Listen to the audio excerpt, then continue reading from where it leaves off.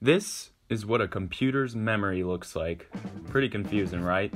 Let's organize all those ones and zeros into bytes. As you can see, there's 8 binary digits per 1 byte, and it's a little bit easier to read, but still a little bit confusing. Let's convert all of these into hexadecimal digits. Hexadecimal is a 16-digit numbering system. You got all 10 digits, and then you have A, B, C, D, E, F as letters, which can also stand for digits, and it's a little bit easier to read because we have 2 hexadecimal characters per byte, and you'll notice that this is what a computer's memory should look like. But why do you guys care? You guys should care because today we are going to be looking at the memory of a specific game, Mario Kart DS. I know it's old, but it's an easy game to edit, guys, and today I'm going to show you how changing the game's memory will affect its behavior. So let's get right into it. So quickly before we get started, I'm going to tell you guys the tools we're going to be using to make this video possible. So the first tool is the hexadecimal Nintendo DS emulator. This is what we're going to be using to play the DS games on our computer and also view the game's memory, so that way we can change the game's memory, all that stuff. And then lastly, we need the Nintendo DS ROM of Mario Kart DS. We need that ROM file to actually play the game through hexadecimal. So we're going to go ahead, open up the game, and it's going to open up in hexadecimal.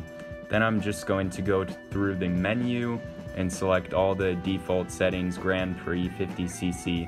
And then right up here, you can see tools. We have a RAM search. And that's one of the features of hexadecimal, is that we can search the game's memory. And that's what we're going to be using to show how we can change the behavior of this game.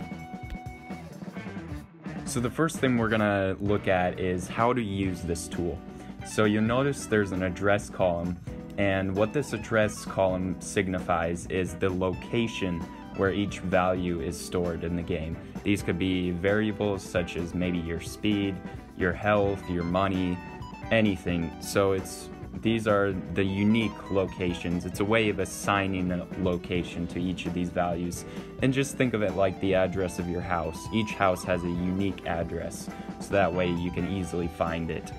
Okay, the next thing you'll notice is we have 3 other columns. One is the value column, and say like in a game Grand Theft Auto San Andreas or Grand Theft Auto 5, you have a certain amount of money.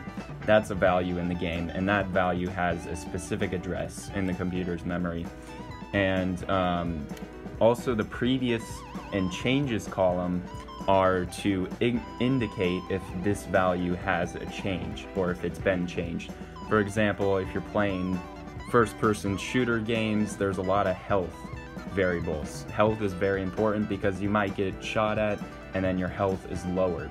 So that's why the previous value indicates what that value used to be before it changed, and then the changes column is how many changes that value has had since it's been recorded. Okay, now comes the fun part. Now we want to decide, what do we want the game to do? What do we want to change about the game? So I want to change what appears in the item box up there. I want to make it so I can change it to any item I want. And I know this has already been done before, but I just want to stick to the basics to prove it to you guys. So we're going to find the value for that item. We're going to find out the address for that item, and that way we can change what we want it to be.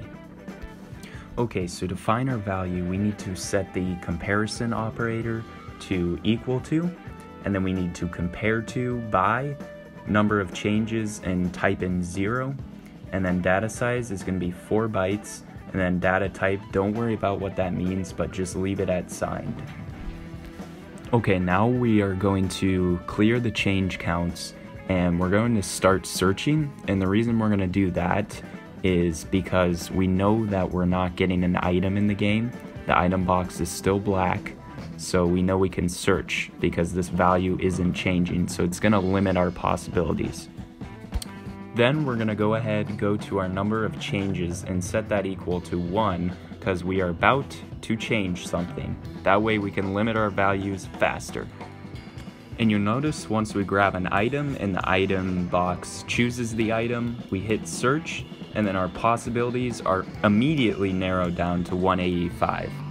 Then we continue to use this logic of whether the item is changing or not to manipulate this program and just keep searching for the values until we narrow down our possibilities. Then once we get down to a few possibilities, we can pick the one that seems the most logical. In this case, it's going to be 19. Then we can change that value to whatever we want. In this case, 1 will give us a red shell. Even if we wanted to, we could change it to 6, which is the bomb. But after doing all this, we wonder what happens if we restart the game. Well, in some cases, the value that we just edited isn't stored by a static address. And what that means is that that address will change every time you restart the game. So we actually need to solve something here. We need to find the pointer that points to this value. A pointer is a static address, and it points to a certain address that holds the value, always in the game. And that right there, to find that value, is called dereferencing the pointer. So in my next video, I'm going to cover pointers more in depth, but I hope you enjoyed this video, and if you really learned something, please let me know in the comments below, and I'll make more of these. Otherwise, if you just thought it was a waste of time, then just let me know and I won't make more of these. But I hope you guys enjoyed it. Make sure to leave a like if you did, and make sure to subscribe if you're new around here. And I'll see you guys in other videos. Peace out.